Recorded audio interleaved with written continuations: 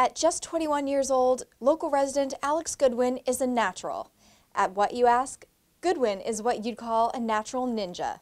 Hey guys, it's Alex Goodwin. I've been living in Marlborough my whole entire life. Having recently competed in the hit show American Ninja Warrior, the local resident says his journey was centered around his love for all things athletic.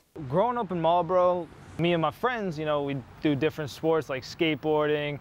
We used to take boxing and Brazilian Jiu-Jitsu, MMA. We used to kind of come up with our own different sports that are out of the box that you wouldn't normally see at high schools and middle schools. I'd go play paintball literally every Saturday and Sunday. It was the greatest time ever. It's one of those crazy experiences, an adrenaline rush. So that was the big thing for me.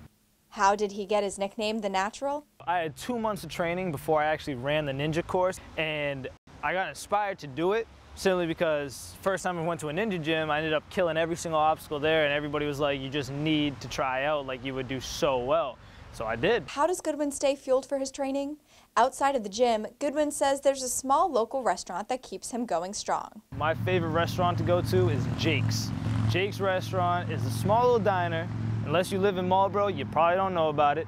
But I've literally been going there since 3 days after I was born. My mom took me there instead of going home. We went straight there because she was craving French toast. Today, Goodwin continues to train at a local gym in Wellesley, Action Athletics. I come here simply because there's so much to do. There's like a wide variety of everything, and it gets you so well prepared for any kind of obstacle coming your way. It's great. What's next for the natural? During the off-season, Goodwin says he keeps training and looks for ways to give back to kids in his own local community. Right now, I'm currently going to summer camps, and what I'll do is we'll set up a whole entire ninja course. I'll bring some equipment, I'll use their equipment. It'll be a nice long ninja course. Get every single kid running through it, teach them all new skills, dive and roll, how, pull-ups, all that cool stuff.